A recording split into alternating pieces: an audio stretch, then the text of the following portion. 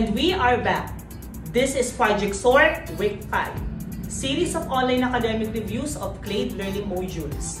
Kanina ay ating natunghayan ang malinaw at maayos sa pagpapaliwanag ni Mr. Viluria ng Advanced Lesson for Grade 10. Ngayon naman ating kilalanin kung sino ang ating magiging teacher reviewer for Grade 11.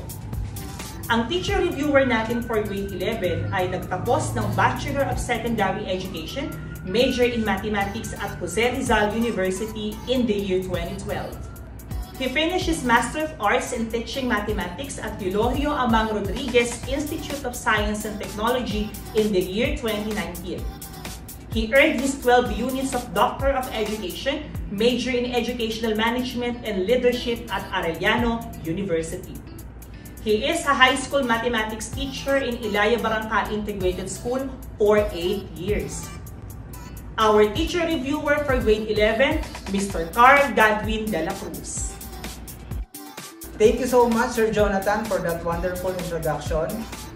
Good morning, students, and to all our home learning partners. I'm Sir Karl, your teacher for Advanced Lesson in Week 5 for Grade 11, General Mathematics. So get ready with your modules, ball, pen, and papers, so we can start. Math-sayang Math-aral, tayo na't matuto.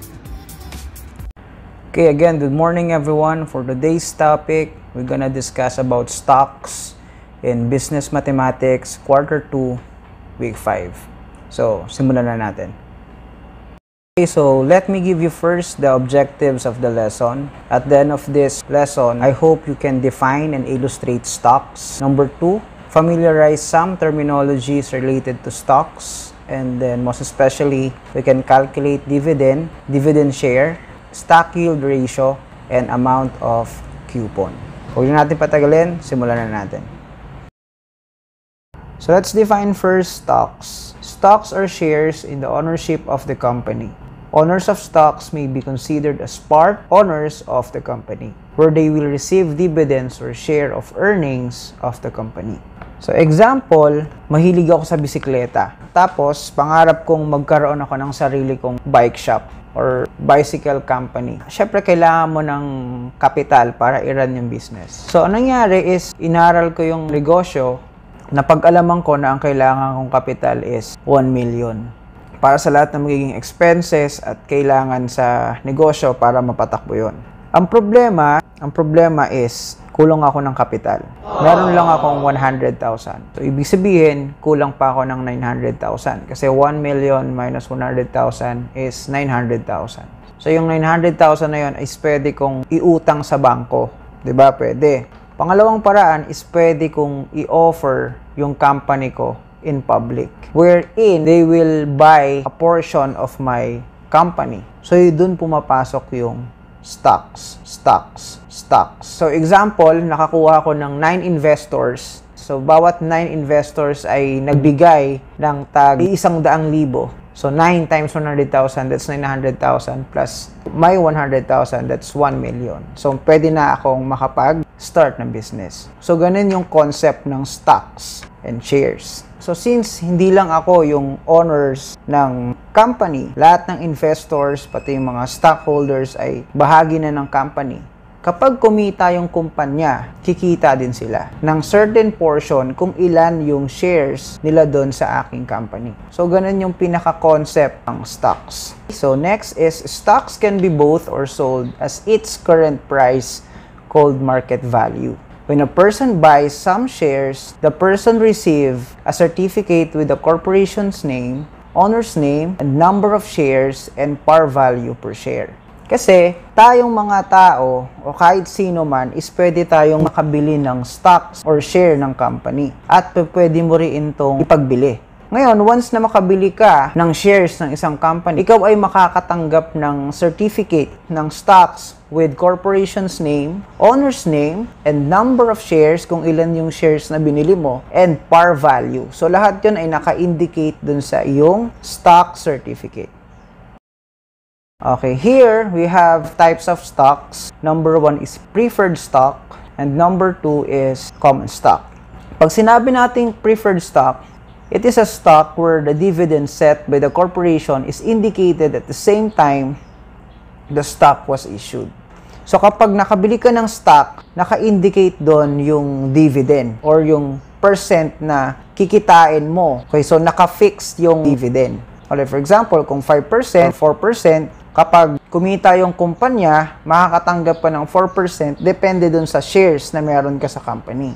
Pagdating naman sa common stock does not have a set of dividends. There is no guarantee that dividend will be paid to either class of stocks. Dito sa common stocks kasi, nakakakuha ka ng dividendo or dividend. Depende kapag dineclare na ng company kung magkano yung dividend para sa'yo. Pero definitely makakakuha ka ng dividend. Yun nga lang, hindi siya stable kung kailan dumadating ang dividend na makukuha mo bilang isang stockholder. Unlike sa preferred, fixed yung dividend ibibigay sa'yo, ikaw na ay magiging isang stockholder. Kaya sa stock market, mahirap makabili ng preferred stock. Kadalasan ng mga binibenta sa stock market, common stocks. Ibig sabihin, mas volume yung quantity ng common stock compared dun sa preferred stock. So dito naman, these are the terminologies related to stocks. Number 1 is dividend. This is the share in the company. Pag sinabi nating dividend, ito yung kikitain mo bilang isang stockholder sa isang kumpanya. Next is dividend per share. This is the ratio of the dividends to the number of shares. So example, ikaw ay meron kang 100 shares sa isang kumpanya, tapos yung kumpanya na yun ay merong 40,000 shares. So para makuha mo yung ratio mo sa kabuuang kumpanya, so gusto mong malaman kung gaano kalaki yung share mo sa company, is i-divide mo yung 100 shares mo dun sa total number of shares, which is 40,000. So that is 0.0025 or that is equal to 1/4%. So yun yung dividend per share mo dun sa total shares of the company. So next is stock market. This is the place where stock can be bought or sold. So yung stock market, dito ka makakabili ng stocks or dito ka rin pwedeng magbenta ng stocks mo or ng share mo through the broker. So yung broker, siya yung parang middleman na mag-aasikaso sa negotiation between you as a buyer to the seller. Next is market value. Market value is the current price of a stock at which it can be sold. Ito yung current price ng stock na pwede mong mabili sa stock market. And last is what we call par value. This is the per share amount as stated on the company certificate. So makikita mo to dun sa stock certificate mo kapag ikaw ay isa sa mga stockholder ng company. It is determined by the company and remain stable over time. Like for example, ang par value ng yung stock certificate is 50 pesos and then meron kang 100 shares. So, ibig sabihin, ang total investment mo is 5,000 pesos. Tsaka yung par value, it will remain stable over time. So, kung 50 pesos yun, dun sa ikaw ay maging part ng isang company, par value ng kada share is 50 pesos sa lahat ng investors or stockholders ng company. Okay, so let's have an example on how to compute dividend per share. Number 1, a certain financial institution declared a 30 million dividend for a common stocks. If there are total of 700,000 shares of common stock, how much is the dividend per share? So para makuha natin yung dividend, what we're going to do is we're going to divide the total dividend divided by the total shares. So pag dinivide natin yung 30 million by 700,000, ang dividend per share natin is equals to 42.86 pesos. So, for example, kung meron kang 100 shares dun sa company na yon, meron kang 4,286 pesos dun sa total dividend ng company. Next, number 2, a certain corporation declare a 3% dividend on a stock with a par value of 500 pesos. Mrs. Lignan owns 200 shares of stocks with a par value of 500 pesos. How much is the dividend she received? Ang given natin, our dividend percentage is equals to 3%. Ayun yung dineclare ng corporation. Ang par value ng corporation na to is equal to 500 pesos. Ngayon, ang number of shares ni Mrs. Lingan is 200.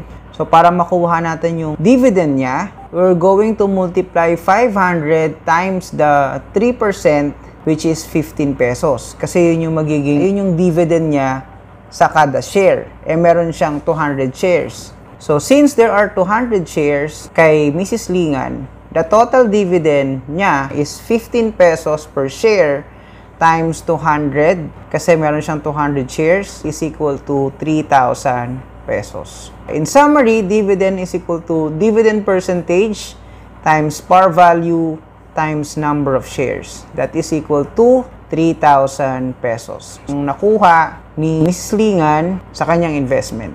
So let's have our last example. Our last example, a corporation A with a current market value of 52 pesos gave a dividend of 8 pesos per share for its common stock. Company B, with a current market value of 95 pesos, gave a dividend of 12 pesos per share. Use the stock yield ratio to measure how much dividend shareholders are getting in relation to the amount invested. Okay, so kukunin natin yung stock yield ratio ng Corporation A and stock yield ratio ng Corporation B. So punta muna tayo sa Corporation A.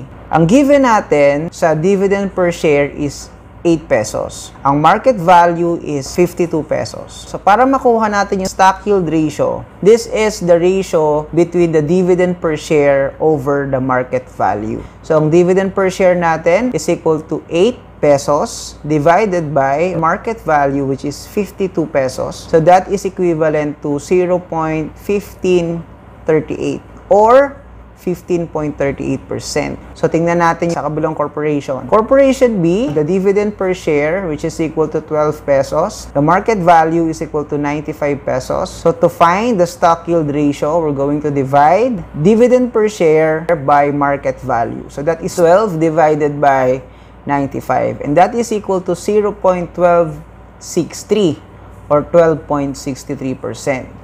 So, anong ibig sabihin nito? A Corporation A has a higher stock yield ratio than Corporation B. Thus, each peso would earn you more if you invest in Corporation A than Corporation B. So, kitang-kita nyo naman yung percentage, no, dito sa Corporation A, which is 15.38, that is greater than sa Corporation B, which is 12.63%. Okay, so that's it for today. Thank you so much. And that ends our Week 5 advanced lesson for Grade 11 General Mathematics. So if you have questions, you may send us a message to our official Facebook page, Math Team Mathematics Teachers Association of Mandaluyong, or you may send a message to your mathematics teachers. Again, I'm Karl G. de la Cruz saying, Math-sayang Math-aral, tayo ng matuto.